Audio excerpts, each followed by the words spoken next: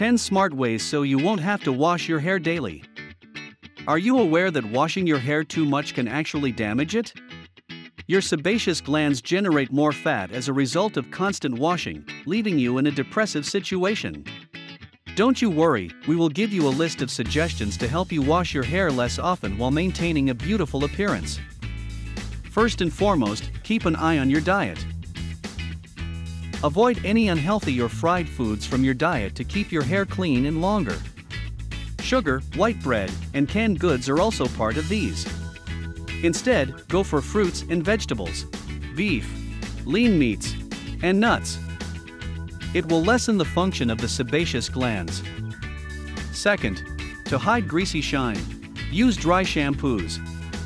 Divide the hair into strands and spray dry shampoo from a distance of 8 to 10 inches on the roots like hairspray. If the shampoo appears just like a talcum powder, apply it directly to the roots.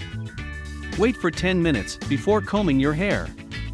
Dry shampoos form a protective layer around greasy hairs, making your hair appear clean for a short time. Third, be mindful with your accessories. Use a headscarf to create new hairstyles if you have a fringe. All you have to do is just wash your fringe, pin it up, and hide it. With a couple of loose hair, a headscarf will look great. They may also be a lifesaver for those who have short hair. In addition, you can hide greasy hair with a variety of hairpins or flower headbands. Fourth, always check the temperature of water. Use warm or tepid water to wash your hair.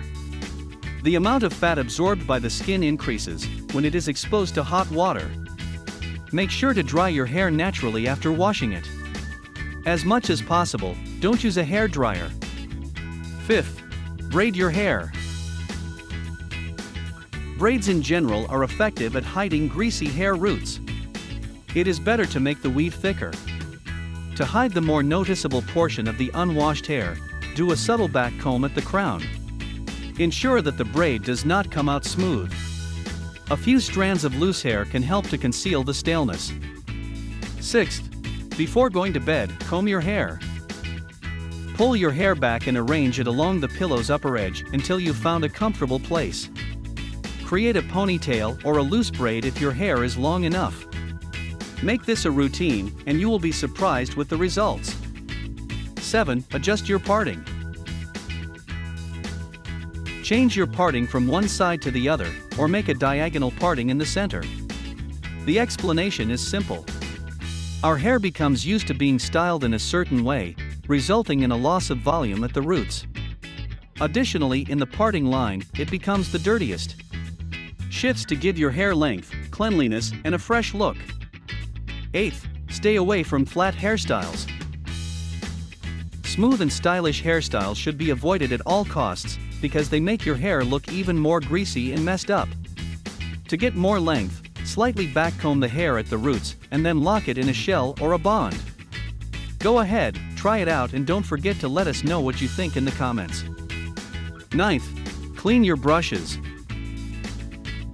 Remember to clean your styling tools on a regular basis to avoid residues of skin fat, conditioner, and styling products gluing your hair together.